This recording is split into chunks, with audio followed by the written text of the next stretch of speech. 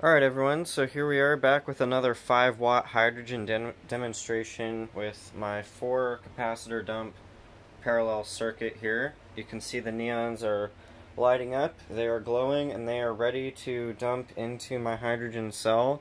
This is the same cell that I did in my last video, and I was gauging the output and getting a good glug of gas every 3 to 4 seconds. Well, I'm happy to say now that, in my biased opinion, I think this is over unity, and I'm about to show you why. So I'm going to go ahead and hook this up. I'll show you right now that I'm drawing nothing. Actually, I'm drawing 0.4 watts. That's kind of weird. I think it must just... Oh, it's because of the neons. Right, duh. So I'll hook this up, and I'll show you the power draw. These are my timings for the amount of bubbles I was getting every 2 minutes, and last night I was getting 68, and hopefully I'll get more this time. So I'll go ahead and I'll hook it up now. You can see there's a tiny little spark, but hardly anything, if that. So now it is hooked up, and as you can see very carefully, the neons are firing, and I get gas. I mean, I get a lot of gas coming out of there. It's crazy how much you can get, and here we are. This is the production as of 24 hours later. You can see that the bubbles are much more effective now. I'm getting them about every second. And my power draw, oh, look at that, 5.2 watts. How's that even possible? Well, I feel like, in my own educated guess here, the capacitor dump circuits are, I mean, I'm not gonna put money on it, but I feel like there's some sort of over unity effect at play, or some kind of 0-point energy thing.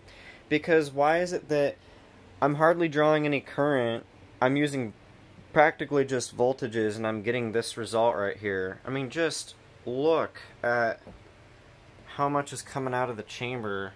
In fact, let me just get my light on my phone real quick, because it's not really that good of a visual. We've got all that right there coming out. I filled it up a little more tight this time with water all the way up there, but I mean, if you can believe just how much hydrogen is coming out of this thing, it's insane. It's a 17 tube configuration down there, and I'd like to do the timings again just to see what I'm getting with how many of these things, little bubbles that I get out of my gas gauge here, are coming out. So this is for 5.1 watts, guys. So you have to figure that this isn't just like plugging in your ordinary 100 watt or 200 watts, like 50 amp DC power supply to get hydrogen. I'm only using probably very, very little of that. Probably only a 20th of an amp, really. I mean, it's just hardly anything. So that's what I really like about it. I'm going to go ahead and I'll get the new timings, because I'd like to see within 2 minutes how many bubbles I get. And last night I was getting 68, so I will find out real quick. Alright, here we are, everyone, with the new timings. And can you believe it? I got 90 glugs of bubble this time. And that was just from waiting overnight. So I think something is definitely happening. By the way, this is fresh water. I changed this out 5 minutes ago. It's tap water, no electrolyte.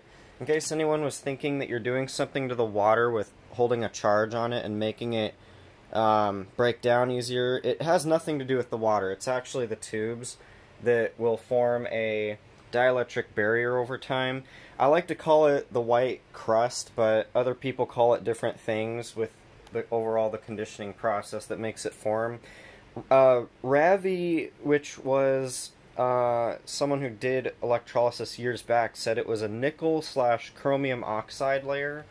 And yeah, it forms in the tubes over time, and it breaks the water down ridiculously good if you just use voltages or back EMF. And I have to say, I haven't really worked that much on like the VIC that Stanley Meyer did, but I love this technique because it's basically conventional electrolysis. You're not really using a voltrolysis, but more or less you are, because you're really only using voltages, and that's proving here with just dumping these capacitors when they charge into the cell, and I'm really happy with it. I think tomorrow I'll probably be getting maybe a third more of what I'm getting now, and I just really like it. So I'll leave it at that, guys. Let me know what you think. I'll probably have a tutorial for making the cap dump circuits as well as designing the cell, because if you think that it just has to do with making a good circuit and throwing it onto some electrolyzer with 2 tubes in the water, I mean, it's really not that simple. It really does have to do with the design of your cell, because if you make a cell and you just throw current at it, you're not going to get the results I'm getting. You have to actually put a lot of precision in it. So yeah, that's it, guys. Hope you enjoy, and see you next time.